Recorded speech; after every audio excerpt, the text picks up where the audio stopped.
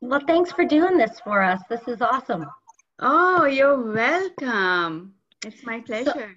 So a little about me. I'm from outside of Okotoks, Alberta, Canada. I live on an acreage. And I don't know, you know that we're all provers, right? Yes. Yeah. So I've been a prover for about a year and 2 months now. No, 2 years and 2 months. Years and 2 months. Yeah. Fantastic. Yeah. And you're enjoying that? Oh, I love it. Oh, fantastic. Okay, so what do you want to get out of our session today? You know, I have a tough time even expressing my feelings in vocalizing, and writing them is very difficult for me, but I'm working on it. It's like a steady process, and I like the consistency of the 40-day. So I just have a tough time writing down how I feel. Okay. Will you bring me around to that later on? Because I want to talk to you about that. And it's going to be really, really helpful. I'm excited about what we're going to discuss. Okay? So remember to bring me back around to that. Okay? Great. All right. Let's go to Jessica. Hi, Jessica. Hey, how are you? Fantastic. How are you? I'm great. And what I'm going to do really quick is mute everyone just because we've got some background noise. Yes. So when it comes around for time for anyone to speak, just unmute yourself. So let me get that done really quick. Okay. Everyone is muted, so you'll have to unmute yourself. Really quick, tell me how to say your name. You'll have to unmute yourself. There you go. Zara. Sarah, okay, that's what I was saying, but I was like, I don't want to say her name wrong. So thank you so much for doing this with us. When Brandy said she got you to be on our Zoom, I was like, what? Oh my gosh. So I got your book as a gift from one of my friends a long time ago, and I never actually picked it up and started using it until recently when we all started as a big group. So I've kind of been getting into this whole manifestation space, I guess you could say, over the last year, and I'm continuing to grow and learn and realize that it's a real thing, right? So I'm excited to hear from you and just learn more from you, and this has just been a total game changer for me in general, and I can't wait to see what's next. So what do you want to get out of the session tonight? I would kind of like to learn how to take it to the next level.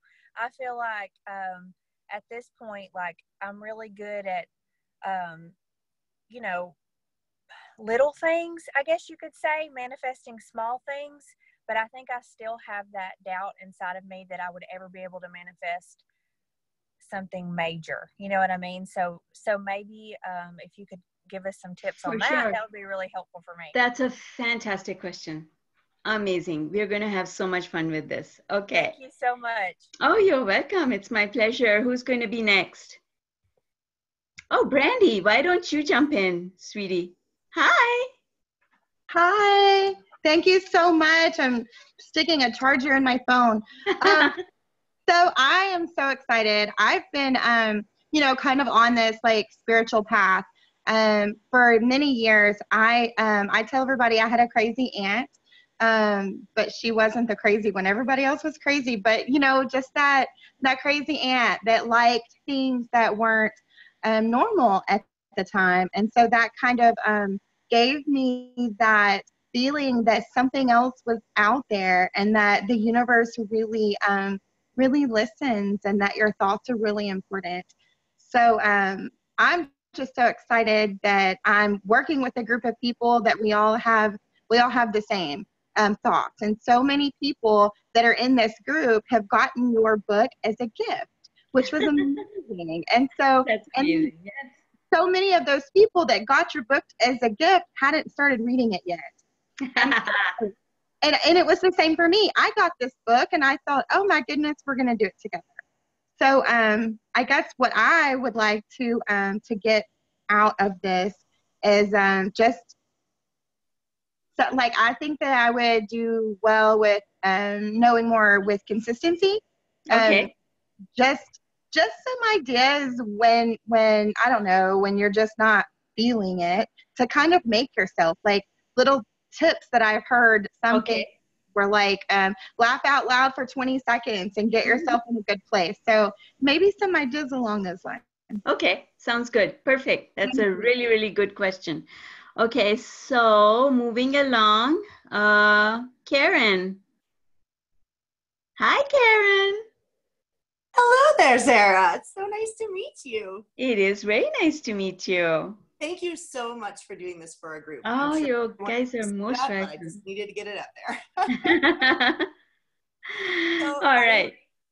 I live in St. Albert, Alberta, which is near Edmonton. Oh, wow. Okay. I'm a former music professor, and I've had my private business for about 1.5 years now. And I have been loving this. Oh, fantastic. Good. I'm glad. I've heard about The Secret, right? Yeah. But never investigated. And since joining Prove It, I've just been hearing people talk about manifestation and the law of attraction. And I was like, okay. So I actually bought this for myself for Christmas. Oh, lovely. I hadn't started it yet, but I did start a gratitude journal. So that now I've been using this because it includes the gratitude portion. So I love this. I actually bought myself another copy so I can start all over again when I'm done. Okay, fantastic. Okay, so just so you guys know, if you're on the Facebook Unlimited forum, if you're not, you should join. And if you are, then it's important for you to know that a PDF of the workbook pages is loaded into the files tab of the group, so that once you finish the workbook, if you want to repeat the workout, you just have to print it out. You don't need to buy another book. Oh, wonderful. Thank you. Welcome. All right. Awesome. So what would be one question that you would want answered today? How do I find the space between my thoughts for meditation? Okay. All right. Okay. Awesome. That's a really good question. Okay. So Fresno, Kelly. Hi, Kelly. Hi. Coming from, once again, sunny California. It's been pretty rainy over here. We're not used to that in May. So I don't know, I consider myself a rather new prover. I've only been using the product since October, and I love how it changes lives. I'm totally excited about that. And I kind of used some of your practices when my husband's team went to Robotics World Championships, and kept saying to myself, wouldn't it be great if these kids won this world championship? And they did. Oh, so that was amazing. And I've been pretty consistent with my writings, but I don't know that my Prove It experience is growing as much as I would like to, as much as I feel like I invest my time and my thoughts in. But then again, it's the end of the school year, so maybe I need to invest more of my effort in that as well. So I think my biggest question for you would just be, how do I notice the little things that are being manifested in the bigger things that I'm asking? Okay. Good question. All right. Okay, Brooke. Hi, Brooke. Let's see. Unmute you.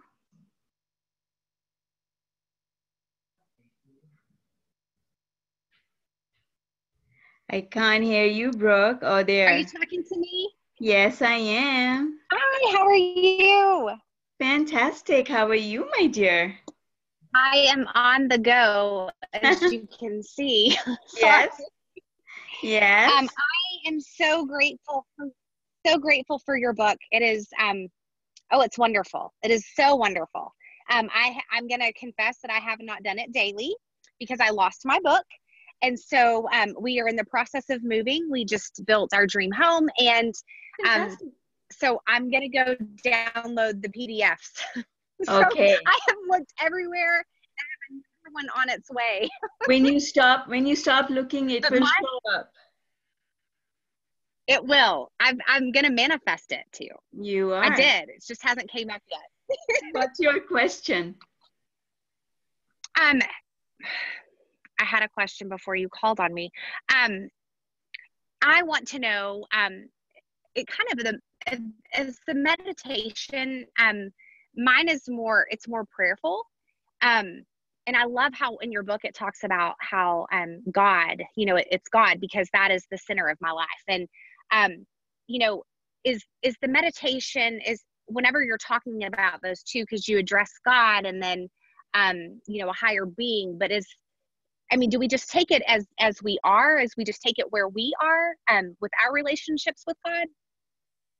Does that make sense? Question. Okay, fantastic. We're going to have so much fun. All these amazing questions coming up.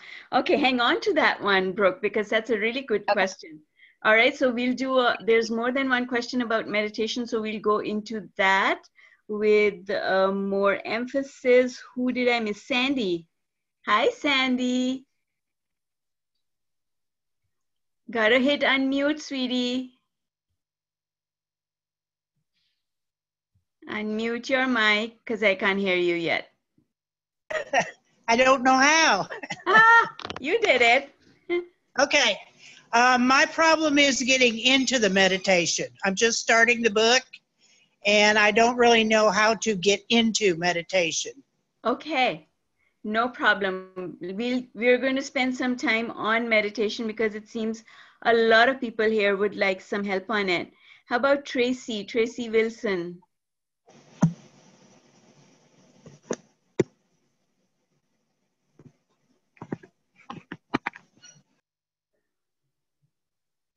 Tracy, not there? Okay, Christy.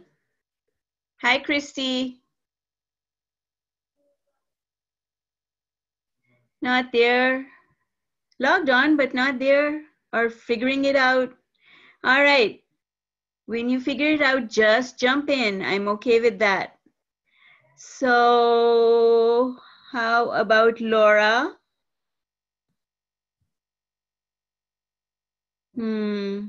Ashley, Carrie, whoever wants to jump in. If you have a question, jump in and let me know what your question is so that I can address it as we go along.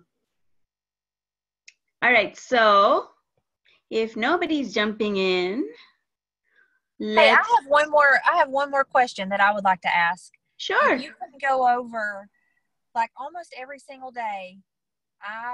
Obviously, I think everybody probably does the same thing. Like you manifest this amazing day to where you don't let anything get you down or like mess with your mood. Clearly, that happens almost every single day, especially for me because I have a toddler. So I would love, I guess maybe kind of along the lines of what Brandy was talking about, like how do you get, whenever you do get off of your path of happiness and focus and where you want your mindset to be, whenever that gets knocked off, like what in the world can I do to get out of that and get back into positivity? And is there a way, or is it even possible, like maybe for you, like are there people out there who are really so grounded in positivity that nothing can knock them off? Like, is that even possible? We'll talk about that. That's such an amazing question. All right, so there's Leslie Shelby or Shebel. I don't know how to say your name. Do you want to add anything? No, I'm good. I'm really excited with all the other topics that I've heard from everybody. Meditation, I'd love to hear some more things about that. I mean, I try not to overthink it, but I don't know if I'm doing it right or not. I just try to take quiet time and What I'm hearing a lot from all of you is meditation is something that you want to get a better handle on. And I know that all of you are part of Prove It, so definitely working on the business and allowing that business to provide you with the prosperity and the abundance that you're looking for is also part of the reason for putting all this effort into self-improvement and growth. So that's something that I also want to talk about. Now, I'll tell you a little bit about myself in case you don't already know, and I'll tell you a little bit about how the Unlimited Workbook came about.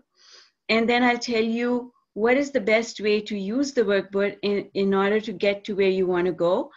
And we'll go one by one and we'll address all those amazing questions that you guys have, because they're really, really good questions.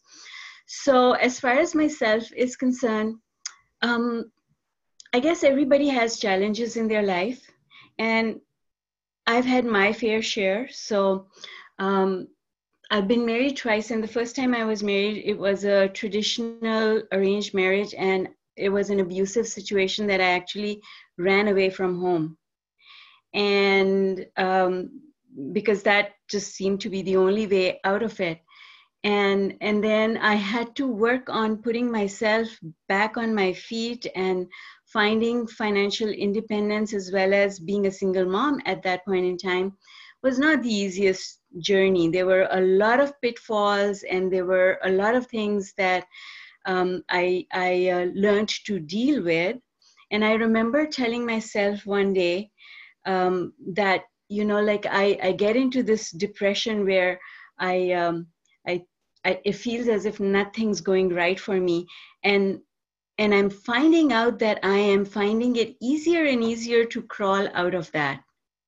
And so, you know, like there used to be this period where I'd be unhappy for 6 months, but then that period became 4 months, and then it became a month, and then it became a couple of days. And it was all because I was using these strategies, self-talk strategies, in order to bring myself out of that slump, because it was so important to come out of that slump. And what made it so important to come out of that slump was the fact that I had a child who was beautiful, and I wanted to provide so much for this child. And so that priority would always make me do the things that I needed to do in order to come out. And that's what basically your inspiration has to be, is you procrastinate when things are not important enough. When something is really important, when it's a matter of your, you know, whatever life or something that you hold as important as life, then you do whatever you need to do. And so for me, that meant I would talk to anybody. I would go across town. I would take a day off work. I would do whatever I needed to do in order to listen to those people who could show me a better way, easier way of making my life better, easier, and more prosperous. So that was always at the back of my mind. And I spent a lot of time attending courses, and I took all sorts of courses: NLP, hypnosis, Psyche, Reiki, lots of stuff. I've been through a lot of stuff. And then I moved to Canada, and I was totally new. I had no family in Canada. And I moved here because I married again after 12 years. So my daughter was about, I guess, 10 years, 10 or 11. And I moved to Canada because he was Canadian. And then I got pregnant and had a baby. And in that duration, in that year and a half, my mother fell sick, and it was like dementia, and she was bedridden very quickly. She declined very quickly. And so I had this thing about wanting to go and visit her, and she was back in Pakistan. And then I discovered that my husband was having an affair. And that just completely destroyed me. Those two things happened together, and was a lot for me emotionally to deal with that. But I had already found law of attraction at that point in time, in the sense that it used to be called motivation or inspiration, and law of attraction is just the new term that has been given to it, but it's really the same old stuff. Nothing has changed. It's the same thing Napoleon Hill taught, and it's the same thing that a lot of people whose names I can't remember just now have taught, but it's really the same thing. And it really is all about our self-talk. That is the key. It's learning to manage our mind is where all the action is. And that's where all our challenges and fears are. And that if we can just get a handle on that, then everything else becomes easy. And so so briefly speaking, from there, I found that I had to leave because I was not able to fix the situation, and it wasn't fixable. So I had to walk away. And so now I was in a new country with no job because I was on mat leave. I didn't have the right skills for this country, and I had to start all over again. And now I didn't have a home. And because of the breakup, I had sold my condo in Pakistan and put money into this home that we bought in Canada, but I didn't know the laws. I was new here. And anyway, I came out of that whole situation losing the equity that I put into the home with a debt of $45,000, nowhere to live, 2 children, and having to put myself back on my feet. And that was when I consciously started applying law of attraction in order to change all of that for myself.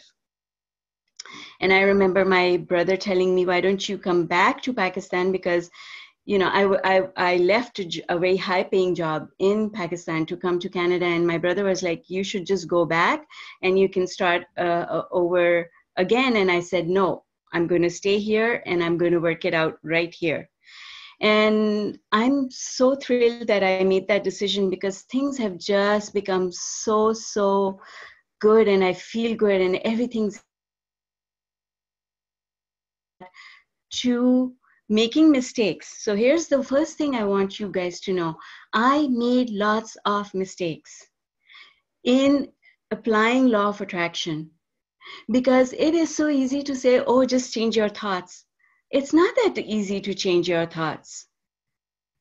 The first thing that happens when you learn about law of attraction is that you want to apply it to those things that you really want to have. And that actually is the biggest mistake you could ever make. Because if you start using law of attraction and applying it to those things that you've been wanting to change for a very long time, you actually make those problems bigger, because that is not the way to change anything. And that was my biggest learning from going through that whole phase. And my other learning was, you know how when The Secret came out and I watched The Secret, it was all about, oh, you don't need to do any work at all. Things are just going to come together. And so I stopped doing some of the things that I was doing that were giving me the results that I wanted to get. I stopped doing those things because I thought, oh, I don't need to work this hard. Why am I doing all of this? You know, this law of attraction stuff. And because I had a history of following Deepak Chopra, and I had been following Wayne Dyer for many years, and Deepak Chopra and Eckhart Tolle, all of those were pre-Secret for me. The only thing that The Secret brought to me that was additional was an introduction to Abraham Hicks. But I had already been studying all the other teachers in that. But I took that little thing that says you don't need to take action, and I stopped doing some of the things that I was doing, and everything went down. I almost lost my house. I was this close from filing for bankruptcy. And then I got my act together. I said, no, this can't be happening. There's something that I'm doing that I'm not grasping. What is it? And then I found out what it was. And what it was that I was thinking too much about my goals. In order for law of attraction to work, you actually have to get off the subject of your goals. And that's why when you read the section about goals in the Unlimited book, where is that section? When you read that section, if you have the printed copy of the workbook, it is page 10 of the workbook. And the last part of it says, there's like an affirmation in there that says, it is my positive intention to create a shift in my life that will open new doors and allow my well-being to flow. I want to achieve improvement in all aspects of my life. I want more abundance, more health, more love, more confidence, more joy, more satisfaction, more peace. I want to feel in control of my life. I want to feel good. As I start this journey, I'm willing to learn and to be open to all good things that are waiting for me. And then when you get to the section on actually starting the workout, the journey begins here, which is on page 22. It says specifically in that section, don't focus on the goals that you want to achieve. Acknowledge your goals and then tell yourself that you're going to set them aside for these 40 days. And the reason I say that is because I know from my own experience, having dug that hole and fallen into it, then have had to crawl out of it, that that's the wrong way to do it when you're starting out, when you don't have a handle on law of attraction. So that I want to say that to you with emphasis, is that yes, we want to improve our lives. We want to improve our relationships. We want tons of prosperity to come to us through whatever avenue we are pursuing. And for you guys all being in Prove It, you want to build that business and make it huge for yourself.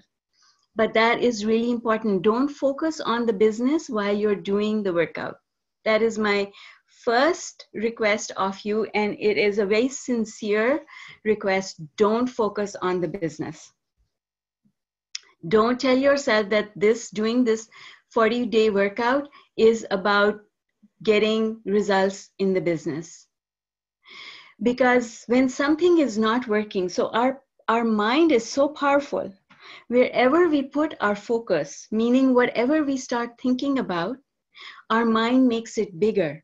So if you focus on the fact that money isn't coming, and somebody here said that business wasn't growing as fast as they wanted it to, if you focus on that, you're making that bigger. You're making the absence of money bigger by thinking about it. So when you stop thinking about it, now you're not making the absence of it bigger. And so now it can come. Does that make sense? Right? So that's the first thing I want you guys to do, all of you. Step away from being obsessed about the business. And I think I was coaching someone else a couple of days ago, and she was obsessed about something as well. And I was like, just stop it. Stop going there. Stop going there. And that's what discipline is all about. Discipline is about reminding yourself that this is wrong for me, so I'm not going to do it. I know Zaris told me this is wrong for me, so I'm not going to do it. It's, you know what happens is when we're kids, when we're younger, and now a lot of you here must have children of your own. So what happens is our parents tell us what to do and what not to do. Don't do this, it's not good for you, right? And so now we have someone who's giving us that guidance. Don't do this and do this. Don't do this and do this. And then when we leave home and we start our own lives, now we don't have anyone telling us do this and don't do this. So what happens is in the beginning, if we don't pay attention, we start procrastinating and we don't discipline ourselves. We have no self-discipline. We're just like a rolling stone going along, right? So our parents wanted the best for us, but that really is not the best for children, for the parents to become their guidance. Because when the children learn that they have to make their own decisions, they learn that capacity to have self-discipline right from the beginning. So we now, you and I, we have to re-establish that self-discipline for us. That says, I have to do this.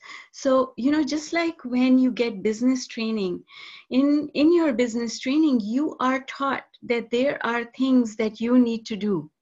Discipline, consistency are very important.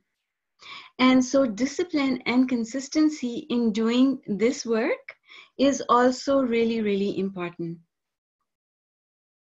It's that self-discipline that says, I'm not going to think about things that are going to hurt me. I am going to stay focused on those things that are going to help me. And so do the work. So long time ago, remember when I was telling you that I was so close to losing my house. And then I was listening to Abraham Hicks and they said, just do the work without looking for the results. And then the results will come. So I took that to heart and I said, okay, that's exactly, because I am in such a bad place just now that I don't even know how I can improve this. So I'm just going to do what they're saying. I'm going to stop thinking about how I'm going to dig my way out of where I am. And I'm just going to focus on doing the work. And it wasn't long. I don't know, maybe it was a couple of months. At the most, it was a couple of months. And one day, I remember this clearly. I remember that day clearly.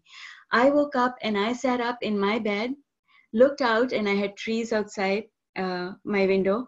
I looked at the trees and I sat up and I said to myself, oh my God, this stuff works. Everything has changed. And I wasn't even thinking about it. I was just doing the work. And so what happened is then I became particular. I became disciplined about doing the work. And like a lot of you guys, some days I would do the appreciation, other days I wouldn't. Some days I would do the meditation and other days I wouldn't. And yes, meditation was one of those things that I had to really get into it to understand it in order to find a way to do it. Because prior to that, I used to be like one of those wind-up toys, you know, like you wind it up and you set it down and it keeps going round and round in circles and then it's exhausted. Yes, exactly like that, Karen. And you're exhausted and you just, at the end of the day, that was me. At the end of the day, I was irritable, I was angry, I was tired, and I was depressed because it just seemed like I was going round and round in circles and things were not going anywhere. So, like I said, I wasn't disciplined with doing the workout, just like a lot of you. And what I found was when I stopped doing these things, the changes that I was observing in my life slowed down, sometimes came to a complete stop. And then I would, so things would go really, really well. And then I got so busy with my work and business and everything, then I would stop. And then things would kind of taper off. And then I was like, oh no, where's my workout? And then I would start it again and things would go up again. And then I would stop again and again it would taper off. So I noticed that consistency was important because I wanted my business to be consistent. I didn't want it to go like this. So because keeping it consistent was important to me, and I found the link with the work. So therefore I became consistent with the work. And then after I was consistent and I was teaching, at this point in time, I was teaching. So I had started a blog. Way back when I started my blog, nobody knew about law of attraction. People looked at you funny if you said law of attraction because nobody knew what it was. So I had no friends that I could talk to about law of attraction and the stuff that I was learning. So I started writing a blog about it. And then people who were interested, I don't know how they found my blog, but I started getting people sending me emails asking for advice. And so it started taking up so much of my time that I decided, okay, I have to charge for this because, you know, I can't do other stuff because I'm doing this. So that's how my coaching business was born. And then after a couple of years, I met this girl and I developed a connection with her. And she so badly wanted her life to improve. And she wanted so many changes in her life. And I would say to her, okay, do this and do this and do this and do this. And then she would do it, but then like me, she would fall off the wagon. And so I said, okay, Moni, her name was Moni. And I said, Moni, okay, I'm going to develop like a cheat sheet for you. Do these things. And I want you to do them every day. And so that's how this book was born. It's dedicated to her. There's a dedication in the book to her because this book was born. So I developed the workout for her and sent it to her. And then I thought, golly, this is really good. I should do it too. This is going to give me even more consistency than I've had so far. So then I said, okay, you know what? And I remembered once that I've always invested in coaching and courses and self-improvement stuff. And I remember the one time that I was with a coach and I wasn't feeling very happy with him because he was asking me to do a lot of work. So he met me for breakfast, and I remember asking him, Randy, have you done your own workbook? Do you realize what it takes to do this workbook? And Randy said to me, no. To be honest, and I'm so glad that he was honest with me. And he said, no, I haven't done it. And I said, okay, Randy, thank you so much, but you know what? I'm not going to work with you. And so when I gave this workbook to Moni, I decided I have to start doing it myself as well. I can't just ask someone else to do it and me not do it. So then Moni and I both started doing the workout and got amazing results from it. And that's when I came to this conclusion that, oh my God, this is the way to do it. You have to make all these things a part of your life, and then life is smooth. And I started feeling that inner peace. And I thought, okay, now I have to share this stuff. I'm going to share it with other people. And so that's how this happened. And I'm going to tell you that consistency is the most important thing. But you don't have to become consistent with doing everything, all the exercises right from the day get-go. You don't have to do that. Just if you're going to pick a place to start, do the morning pre-paving and the nighttime pre-paving. Just do those two. And remember when I was telling you that one day I woke up and my life had changed? At that point in time, I was not doing meditation. I was only doing appreciation and pre-paving. I wasn't even doing visualization, sometimes maybe, but I was only doing the appreciation and the pre-paving, and in 6 months, everything changed. And then I added more things to it because I wanted that change to keep going on and go faster. I wanted faster change.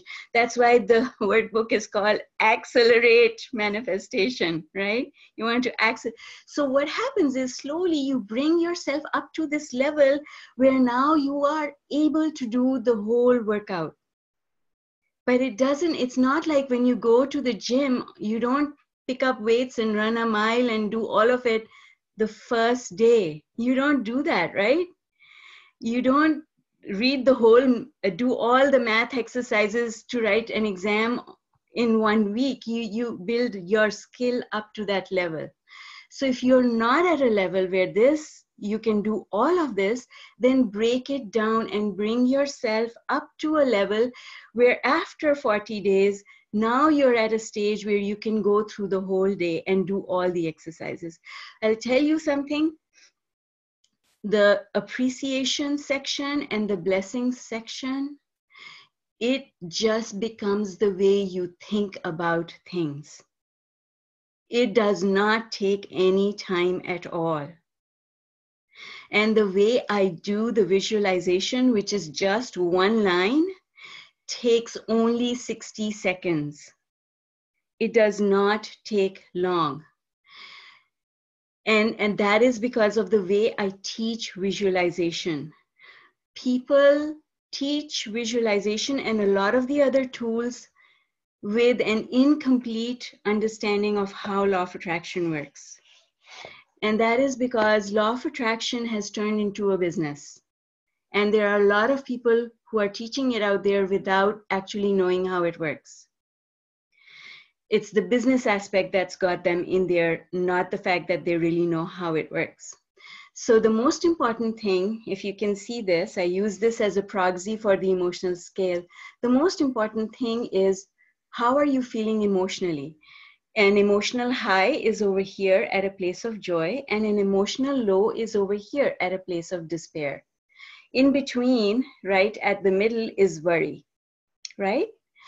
And so if you do a visualization that has a lot of detail in it, I'm going to win this award and have so much in sales. If you do that kind of visualization when you're right here at the top of the emotional scale, awesome. But if you don't even know where you are on the emotional scale, and maybe you're over here, and you do that kind of a detailed visualization, you actually shoot yourself in the foot. You push the things that you want further away from you. And that is important to know. So when we are building businesses, and I worked with a lot of people in network marketing, I have been involved in network marketing as well, because that was one of the things that I tried to do in order to get back on my financial feet. And I'll tell you, there is this huge emphasis on goals. You got to do this, and you got to do it, and you got to do it quickly. And if you're over here, then that approach works, and it's fantastic. And a lot of the leaders have that approach. They are excited about their product, they are excited about building their business, and they're over here. But sometimes for people who join the business, so this is what I see happening. People join the business because they are inspired by this person who is over here. And then when they start doing the business themselves, they lose this connection and they fall down the scale somewhere. And when you fall down the scale, you cannot still do the same activities that you were doing over here. The set of activities that you do here is different and cannot be the same as the activities over here. You have to do things differently. And that's where I see people saying, oh, it's slowed down and now I don't know what to do. And it's because it's not this person's responsibility to keep pulling you up. That's a huge response. They cannot do that. They can do it for a short period of time to get you running, but they can't do it on a consistent basis. So you all need to find that energy in yourselves in order to make your business work. And that's why the workout is important, because if you do the workout, the workout has what it takes to lift you from wherever you are and bring you up here. That is the power of the workout, and that is why it's so important for people who are trying to build their businesses to do the workout with discipline, because it will naturally lift you and bring you guys up here.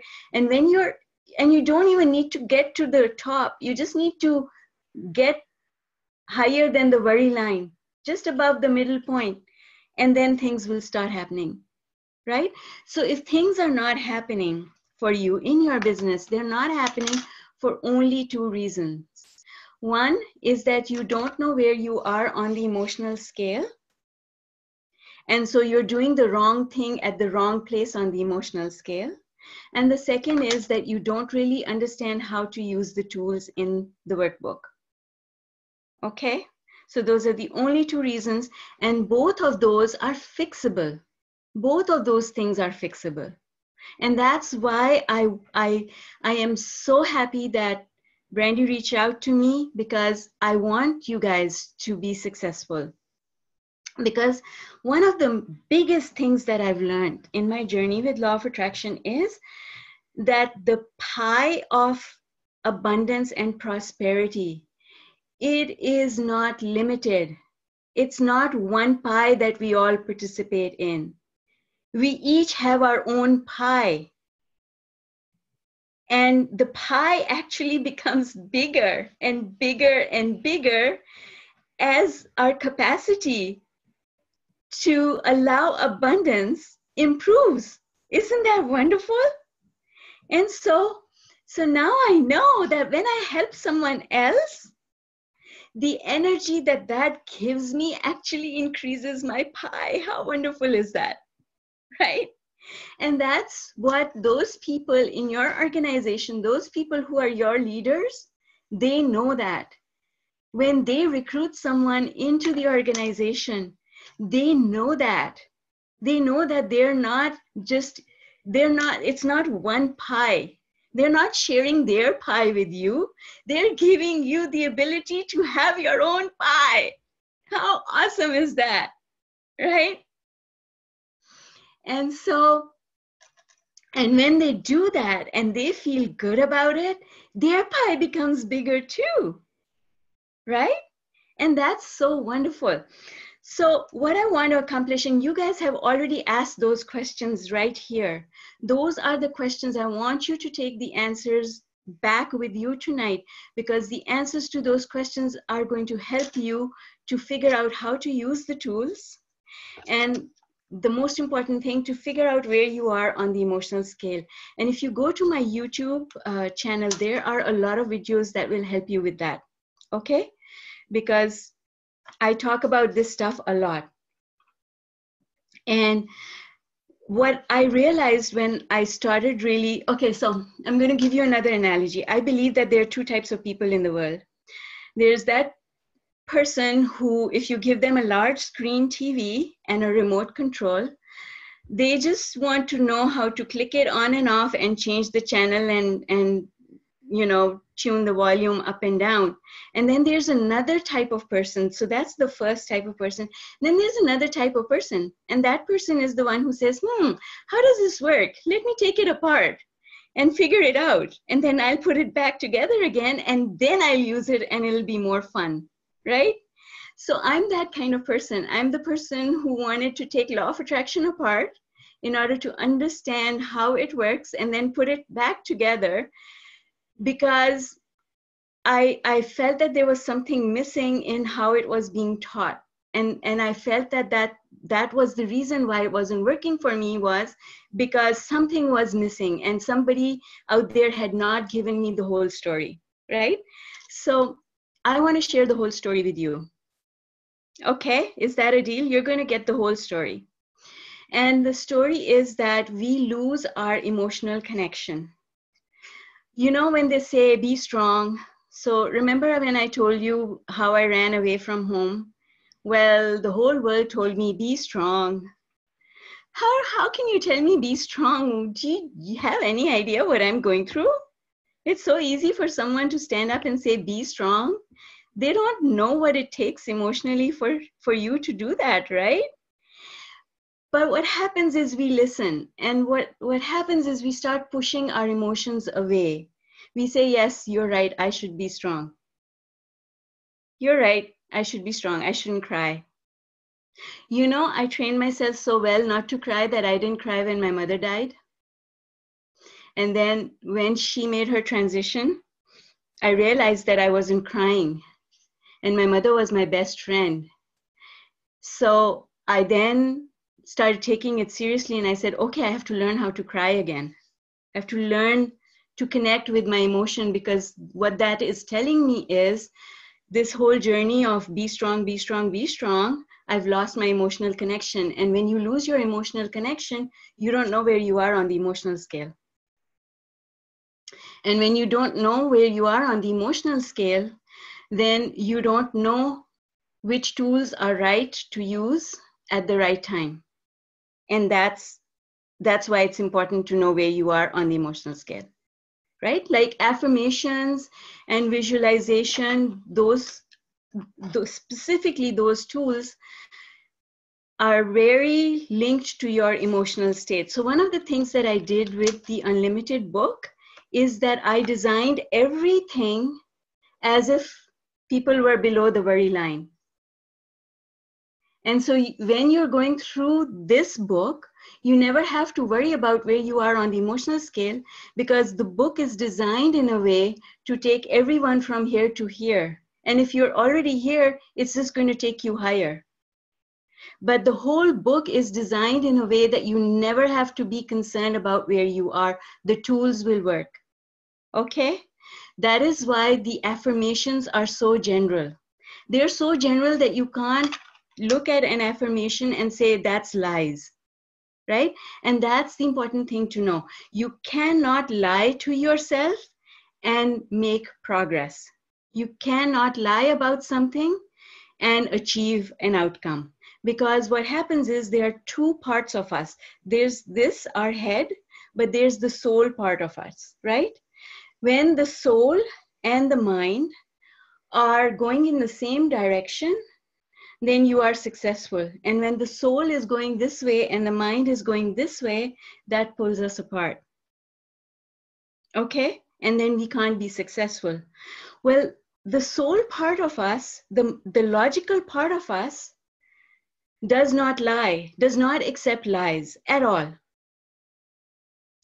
But the emotional part of us, our soul part is also our emotional part.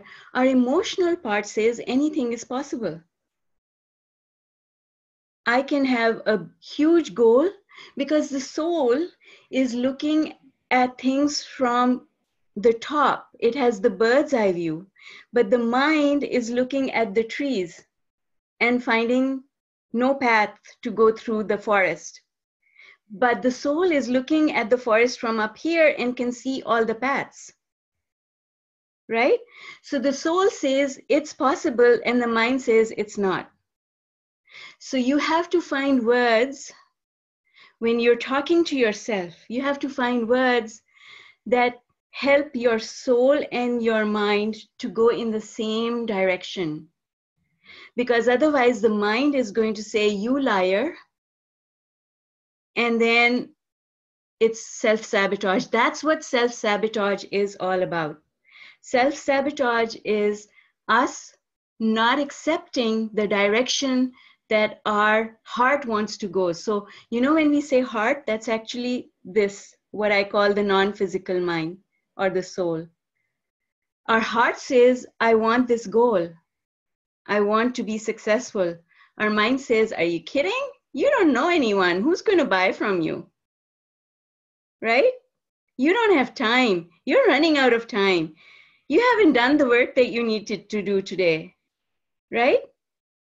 So we have to find a way to bind these two together. It's like, you know, I don't know how many of you have significant others, but you know how it is in a relationship with anyone, or even if you're working in a company, if you have jobs and you're building this on the side, think about it. Those relationships in which both spouses or partners are aligned and working in the same direction, then they are making progress. Otherwise they fall apart, right?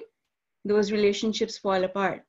In an organization, if you're working, you have to follow those guidelines of that organization. You have to be aligned with those things. And when we don't find alignment, we don't want to work there anymore, right? So we have two things. We have our heart, which is our soul, and our mind. And if they're not aligned, we can't make progress. We get stuck. That's how we get stuck. So you have to find a way that your mind will allow itself to see the possibility that the heart already sees. Okay? Makes sense? You have to talk to your mind. You have to think those thoughts that allow your mind to buy into the dream that the heart is showing it. It's when the mind does not buy in, that's when we run into trouble. Okay, does that make sense? All right, fantastic. So that's why the affirmations are so general. The future can be better with the past. Well, mind can't argue with that. There's a possibility. The future can be better than the past, right? Anything is possible. All things exist. All things are possible. Yeah. There is a possibility. There's the possibility that somebody might leave a bag full of $1 million outside. The possibility is there. Whether that possibility turns into a probability and then the probability turns into a certainty is a different thing. We are not going down that street. We're just saying the possibility is there. Anything is possible, right? I can accomplish my goals in half the time I thought they would take.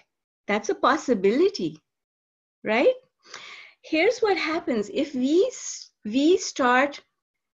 allow our mind to start figuring out how those possibilities will become certainties, that's where things go wrong. Because like I said, remember this analogy, it is extremely important.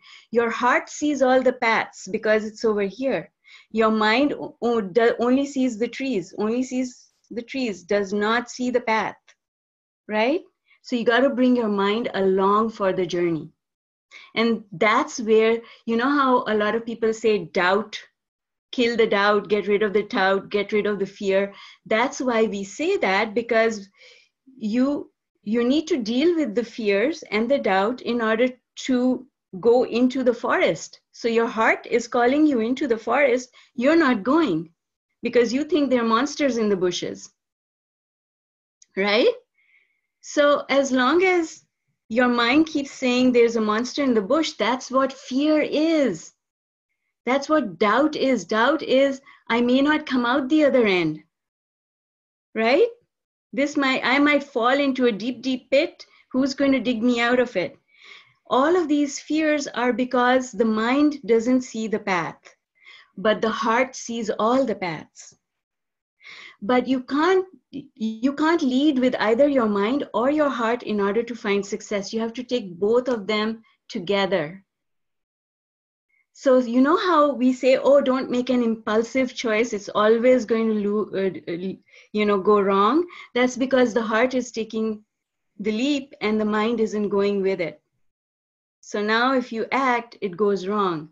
On the other hand, those people who do the pros and the cons and the research, and they research everything to death, they're paralyzed. They don't act. And the heart is saying, come on, take some action, take some action. And they're not going, right? Again, they're not aligned. Heart and mind are not aligned. So this workout, remember this, the reason for this workout is to find alignment between the heart and the mind. When they're both in the same space, oh my God, everything falls into place. Okay? So now let's talk about the specific tools and exercises. And as I go through these tools and exercises, jump in at the point where your question fits in, okay? All right, so the first part is just pre-paving the day. And that is, it's really important, and it makes our heart and our mind point in the same direction. Because the pre-paving says, I want to end this day feeling happy and satisfied. Who doesn't? Who's going to argue with that? Right? I want to be good to myself and others. Who's going to argue with that? Right? You can't argue. The mind cannot argue with that pre-paving. And the heart loves it. Right? So you get your mind and your heart aligned right in the morning. Isn't that a fabulous way to start your day? And then if you keep reminding yourself, so now what happens is when you're rude to someone, if you're rude to someone, your mind is going to say, wait a second, stop. I thought you said in the morning you wanted to be good to yourself and others. What are you doing? And then you feel bad. And when you feel bad, all you have to do is, that's okay. I'm going to give this person a hug and make it up, right? And now again, your heart and your mind become aligned. So by doing the pre-paving, you're basically aligning them, and then the mind is so powerful that when you go off track, it's always going to remind you that you've gone off track, and it will get you to come back. That's the power of it. Because yes, our heart is where all our dreams are. But sometimes our mind just doesn't come along for the journey. We've got to find a way to bring the mind along for that journey. Make sense? Okay, so that's why the pre-paving is really important. And that is why I said to you, if there was just one exercise that you were going to pick, do the pre-paving. Okay, even if you don't know how it works, but that's the magic of it. The magic of it is that it aligns your heart and your mind. Okay? And then the nighttime pre-paving is the same. It aligns your heart and your mind before you go to sleep. So you end up not spending your whole night letting the mind go in all different directions and worrying all night. You tell your mind, that's it, your work's done, sleep. Right? Sleep and reset yourself emotionally and physically. And that's exactly what your heart wants. Right? So they're both aligned. And when you are aligned and you go to sleep, oh my God, your sleep is just so delicious and so invigorating, and you really wake up having a fantastic day. Okay. All right. So then meditation is the second one of the exercises. And a lot of times people like to do it in the morning because it's easier in the morning. Not because you can't do it at any point in time during the day, but because it's easier. And the reason it's easier is because your head isn't full of all the things that need to be done in that day. You're still slow in your head. But soon as you, so the biggest mistake is probably grabbing your phone and looking at your email when you first wake up. Because if you do that, now your mind has started speeding ahead. And then it's hard because you've got this long list of things in your head that you need to do, that you need to get to. And so it doesn't matter. All that means is that it might take 5 minutes more for you to get into that space. So somebody asked, and I forget who it was, but somebody said, how do you get into that space between your thoughts? It is, you do that with discipline. So every time your thought wanders, one of the most important things again is to pre-pave your meditation. When you pre-pave your meditation, you're basically telling your mind, if my thought wanders, bring me back, because meditation is what I want to do in this segment of time. And your mind will do that. So if you sit with the intention to meditate and you start thinking about what you need to do, your mind will say, you were here to meditate. Do you want me to bring you back, or do you want to keep going with this thought? And then at that point in time, you bring yourself back into meditation by using a small, unemotional, repetitive thought.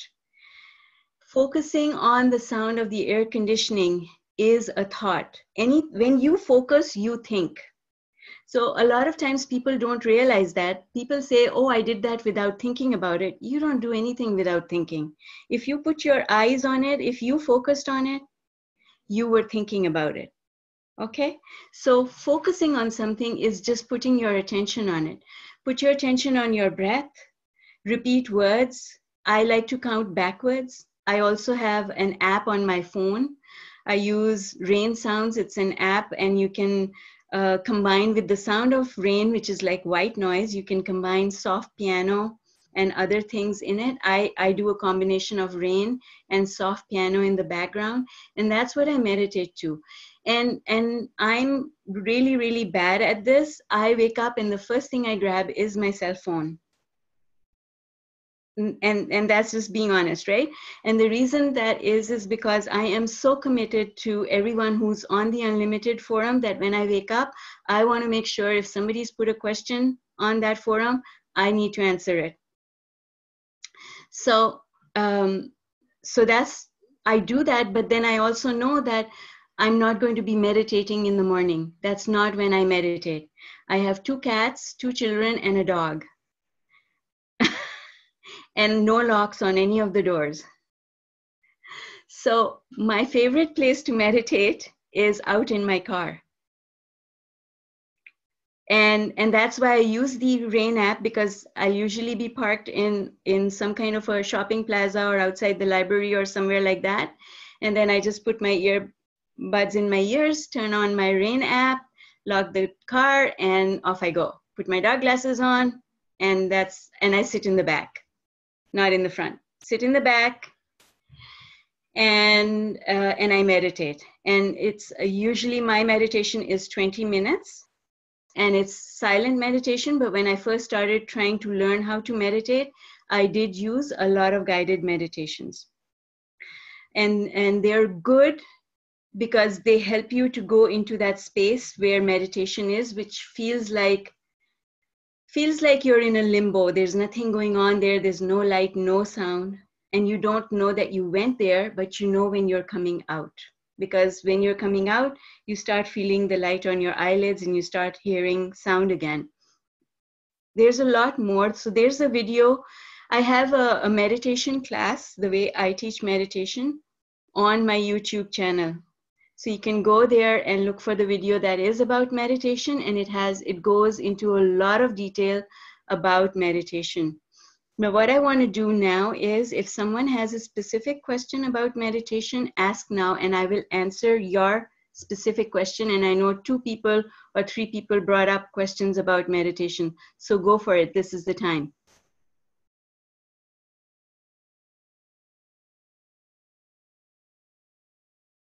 Can I ask? Yeah, sure. Go ahead, Christine. How do you slow your brain down? Like when I try to meditate and do the breathing and stuff, and I've used meditation apps at bedtime lately with my son to help relax him for the evening.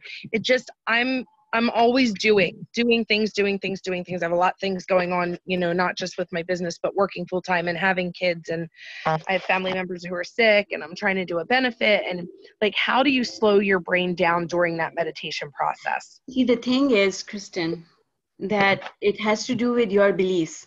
Your belief is that you have too many things in your mind. And it's going to be hard to slow down. And that's why it's going to be hard to slow down. So you have to change your self-talk. Everything is about our self-talk. So what you have to say to yourself is, I can do this. So many other people do. And if you think you had a busy head, oh my God. If you had met me 20 years ago, I was a completely different person, honest to God. And you know how I speak now? Yeah. I did not speak this way. I spoke very fast. And if you didn't keep up with me, I would bite you. I'm serious. Okay. But that's how meditation has changed me. Okay. So, but what I changed about meditation, so I went from saying, I cannot sit still for 2 seconds. You expect me to sit still for half an hour? Oh, that's not going to happen, right? And then I used to tell myself, my head is so busy. I'm thinking all the time. So I had to deal with these beliefs because my heart, which wanted to meditate, and my mind were not aligned. My mind was saying, there's no way you can do this. And my heart was saying, you got to do this. Okay. So what I did was I changed my self-talk. I said, if other people can learn to meditate, then I can learn to meditate too. It's only 15 or 20 minutes. I'm not giving this my whole day. I can put my day on pause for just 15 minutes because I know how beneficial it's going to be for me. Okay? So that's the first thing. And then the second thing that I did was I told myself that I don't have to stop thinking. And this is what I learned. So I learned to meditate from Deepak Chopra. Anything I did before that did not work. But when I attended his meditation workshop, that's when I learned. And I learned because what he said immediately clicked into place for me. And what he said was, you do not need to stop thinking. That was my biggest problem. I was like, I'm thinking all the time. I can't meditate because I thought meditation is about no thought. And that's incorrect. Meditation is not about no thought. Meditation is about allowing thoughts to come, but you decide which thoughts should come. Okay. Okay.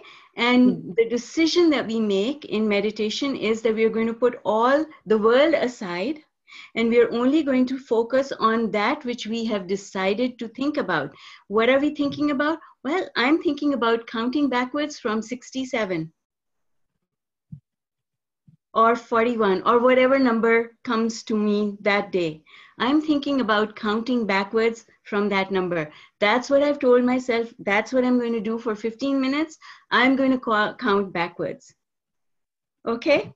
So every time you start thinking about something else, you tell yourself, In fact, your mind will tell you, Kristen, you're not counting backwards. Do you want to keep counting backwards? Or do you want to keep thinking about this thing you're thinking about? And that's when you apply your self-discipline and you say, need to complete my meditation because I know how important it is to my well-being. I'm going to start counting backwards again. Make sense? Yes, thank you so much. You're welcome. Excellent. Okay, so I am not reading any of the comments. So Jessica, if you could keep an eye on the comments and if there's a question there, if you could give it to me, thank you. All right, who else has a question? Yes, Brandy. Hi. So often when I meditate, I fall asleep. and I don't feel like I'm sleep deprived. I feel like I sleep amazing. And I have trouble getting comfortable. Like, I feel like when I meditate, I have to lay down. And I find it more difficult to meditate when I'm not like leaning back on something. So, And that's okay. So meditation and sleep are two very different things. They're both very helpful because sleep is refreshing and meditation is refreshing. Okay? But they're very different things. In meditation, we are teaching ourselves to be mindful. Mindful, where we teach ourselves to be mindful. We tell our mind that we are going to control what we are thinking about. And in sleep, there's no control. When you sleep, you have no control on where your thoughts will go, what sort of dreams you will dream. That is the biggest difference. What happens is, because of this mindfulness training through meditation, you start noticing when your thoughts are going negative. And when your thoughts are going negative, you go, oh, that wasn't very positive. That wasn't helpful. That was unnecessary. And then you bring yourself back. Right? And meditation is the tool that teaches you how to do that. So you start controlling your mind, and your mind actually starts helping you to control it. Because when your thoughts wander, your mind will say, you told me you wanted to do this, and now you're not doing it. Which one do you want? And then you have a choice, right? So that's why do not lie down to do your meditation, because you will slip into sleep and you will not accomplish the purpose that meditation is meant for. Okay? But it is okay to lean back against something. I always lean back against something because I'm sitting in my car, right? So I'm always sitting and I'm always lean back. That's okay. All right? And and sometimes you do kind of go into sleep because it's a very fine line between meditation and sleep. The next level of going inwards is sleep, right? And if that happens, there's nothing wrong with it, but it's just doing something different than meditation. Okay? All right, fantastic. Any other questions on meditation? Yes, Brooke? I had asked earlier, and really kind of phrasing it's hard for me, but I guess maybe the difference between meditation and prayer would be kind of my question. Okay. How you address God in the book. I will address that with Dr. Wayne Dyer's words, which I will never forget. So he was in Toronto and I went to see him. And what he said was, prayer is us talking to God. Right. Meditation is God talking to us. Oh, I love it. Okay, that just gave me chills. Okay, yeah, and that's the difference. Because what happens is, and I say this in the video, so you'll have all of this that I'm telling you is in that video if you go to YouTube. So it's like, when you're talking to someone who talks very fast and you can't get a word in. So God is always trying to send us guidance. There's always guidance coming to us, but we are not listening because we're so busy in our heads. So when we slow down thought, we allow that guidance to be heard. Right. And when we allow that guidance to be heard and we start acting on it, our entire life changes because we start making better decisions, right? Yes. So that is the difference. Perfect. Thank you so much. Welcome. All right. Any other questions about meditation? All right, then. If no one has a question, Kristen, Brooke, you still have a question? No, okay.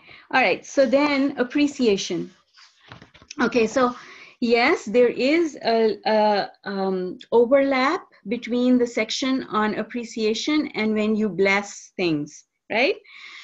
The section on blessing is structured, and the purpose of those appreciations and blessings is to remind you that there are things in your life that deserve appreciation on a daily basis. So the food you eat, your body, the place where you live, your career, all of those things must be appreciated. So if I said to you, just appreciate 5 things every day, well, if it's me, I'm appreciating my puppy, my cat, my second cat, my daughter, my son, that's 5.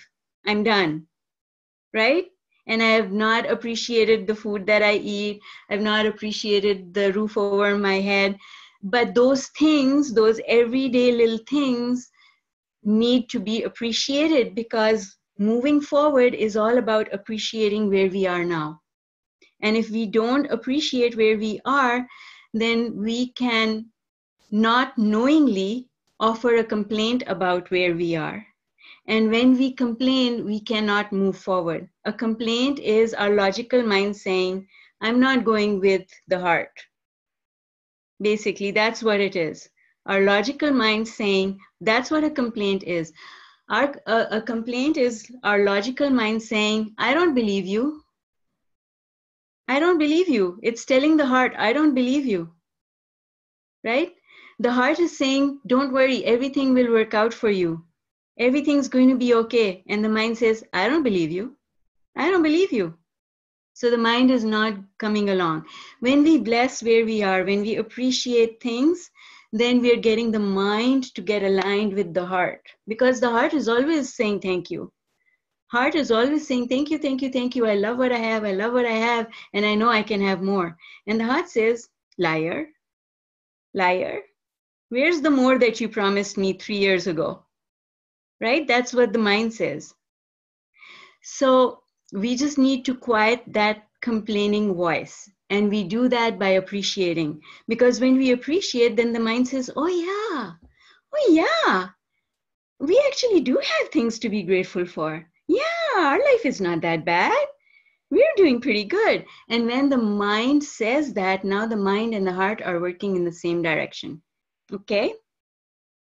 Any questions about those sections, those 2 sections?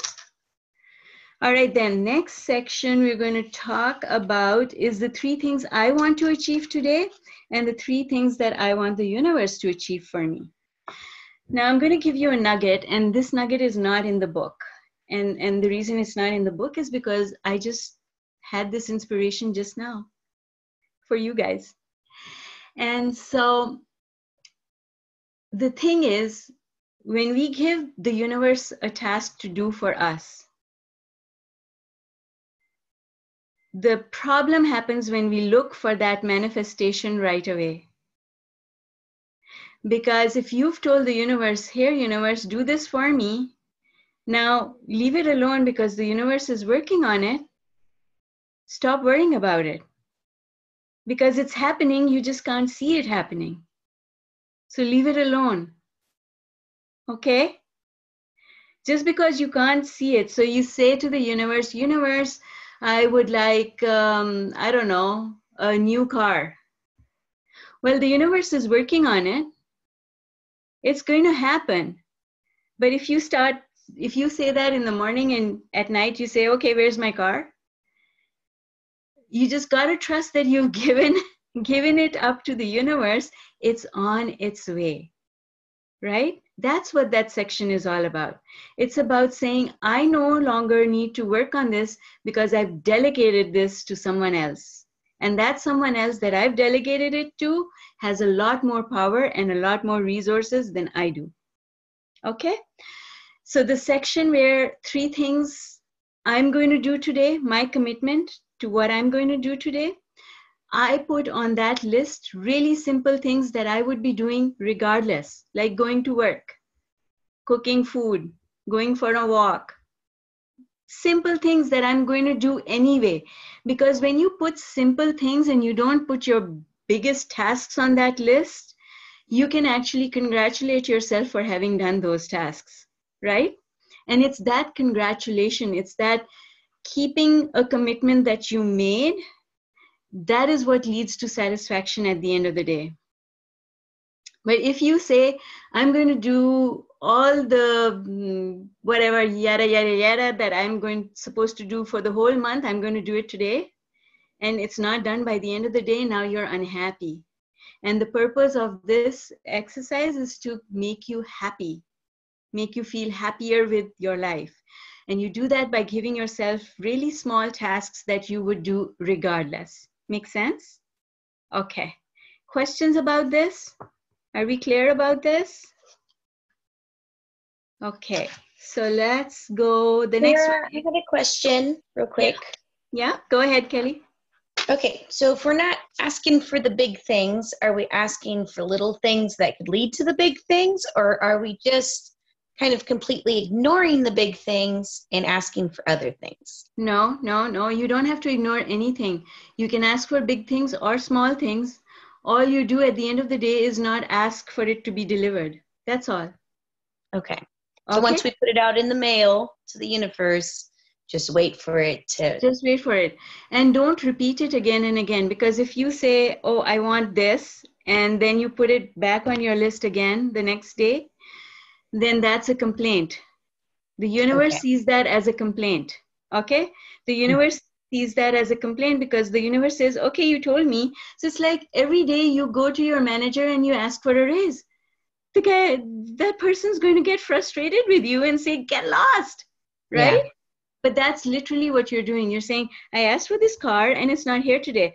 So I'm going to ask again. Then I'm going to ask the third day. It's like, oh my God, it's on its way. Stop it. So new things every day. New things every day. Okay. Thank you. And keep it really simple. Keep it really simple. Once you ask for the big stuff, don't ask for it again. Know that it is with the universe and then just ask for the little stuff. You know, I'd like it to be cooler today. I'd like it to be warmer today. Right? Perfect. Things like that. I'd like green lights all the way to wherever I'm going. Right? Simple little things. Okay. I'm going somewhere and I want to get there in time and I want to have a fantastic meeting with this person I'm meeting with. I'm going to make this phone call and I want both of us to get value out of it.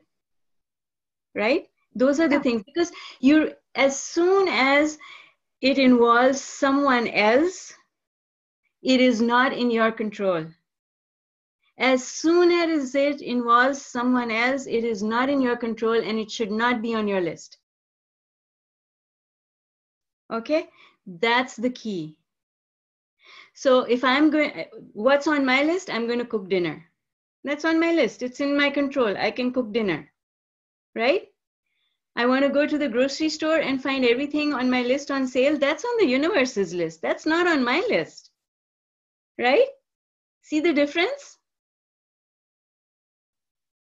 So even with little things, there are things that we don't control. How somebody is going to talk to me, I don't control that. I'm going to put that on the universe's list. Invariably, when I am meeting with clients or when I am coaching someone, I always give it to the universe. I always prepave that whatever is meant to come from me will come from me for the value of this person who is in front of me, right? Mm-hmm. And so you just put it on the universe's list of things to do. Okay? Thank you. Good question. Okay, any other questions about that? No more questions? Okay, then I'm going to go on to visualization. And the visualization, the way I teach visualization is very simple. It's just about picking a future point in time without measuring how far away that is. Don't measure how far away that is. No need to measure how far away that is. It could be next week because the universe has the capacity to deliver next week or next year, whenever. The point of visualization is to say, yes, I'm so happy because so many good things have happened, right? Everything is working out exactly the way I want. And the sentence in the book is, I feel so happy and blessed. My life is really, really good. I'm happy where I am and reaching for more. And the purpose of that is, if you are happy in the future, that means everything that you wanted has come about. So we don't need to be specific. We don't need to say it has to be a red car and it has to be a 2-door and it has to be a 6-cylinder. We don't need to say any of that.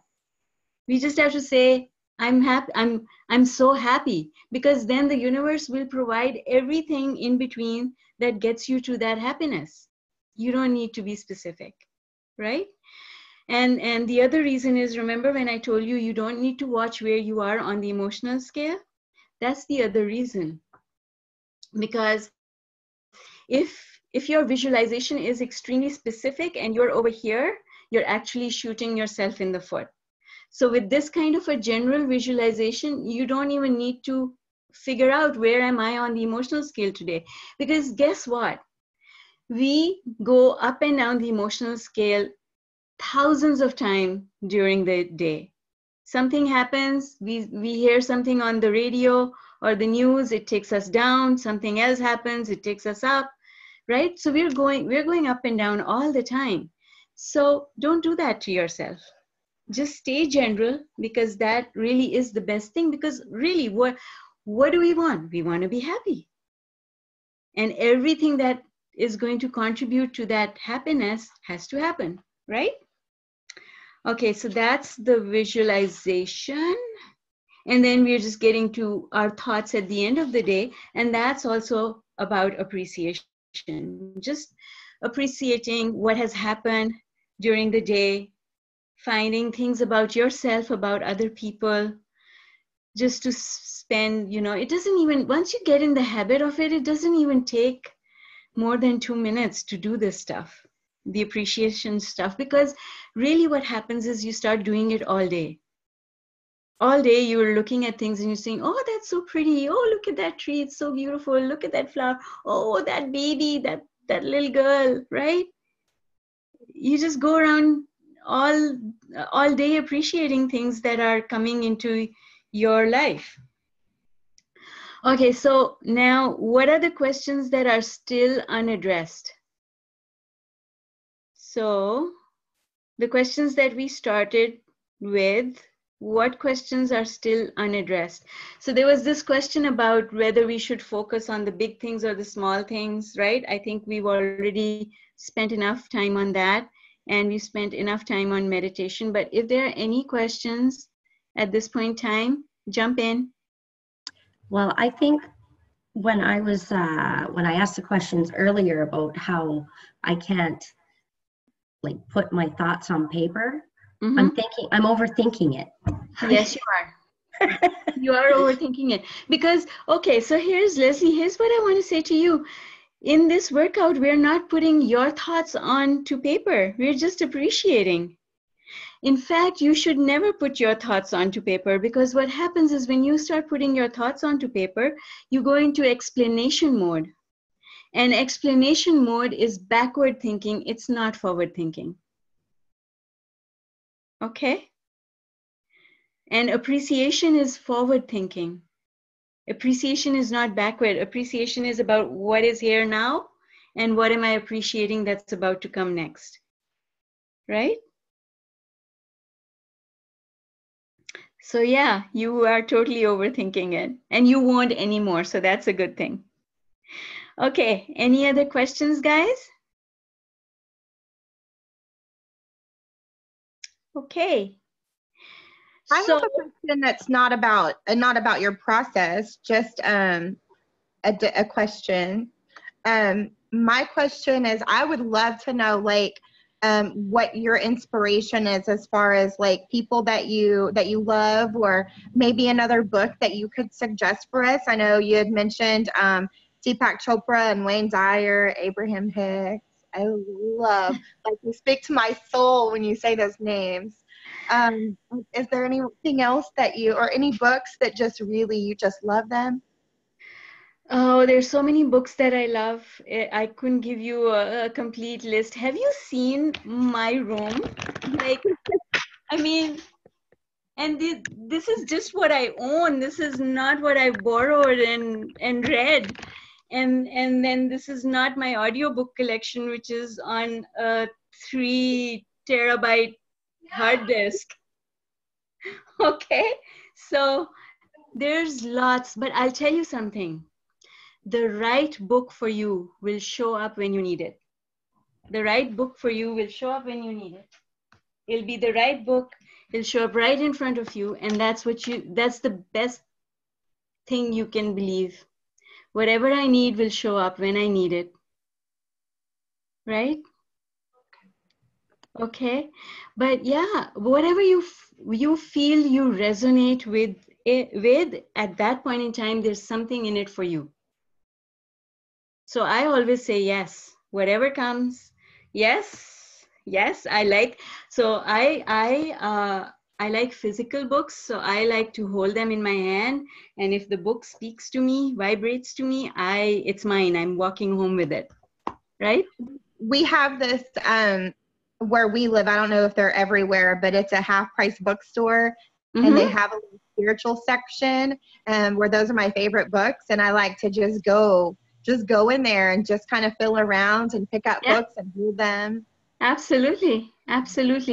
So yes, I mean, I think there's probably nothing that Dr. Wayne Dyer ever wrote that I did not read, and there's definitely nothing that Abraham Hicks has ever written that I've not read. Deepak Chopra, his latest two books maybe I have not read, but other than that, I've read all his stuff. And I find that you get different things when you're reading a book. You pick up different things, and when you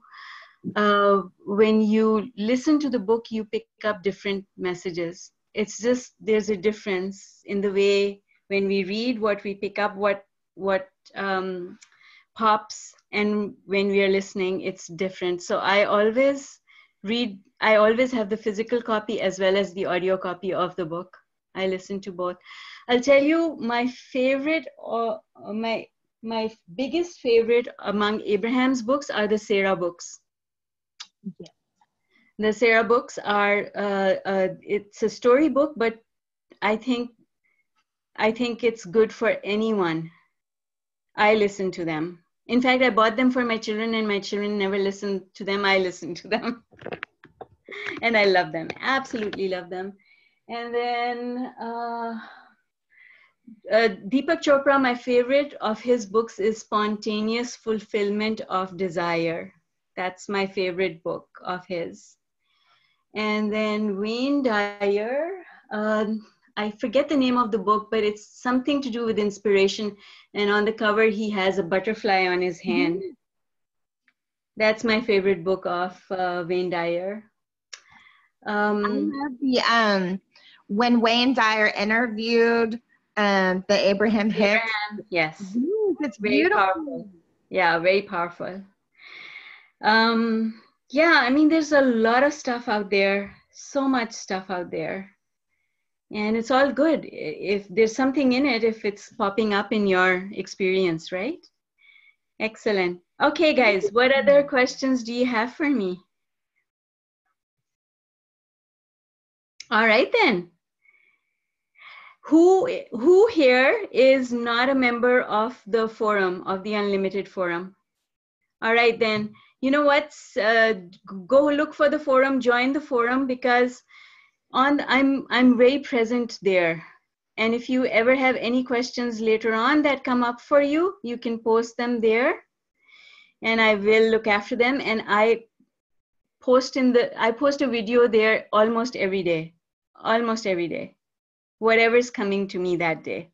Leslie, did you have a question? No, okay, all right.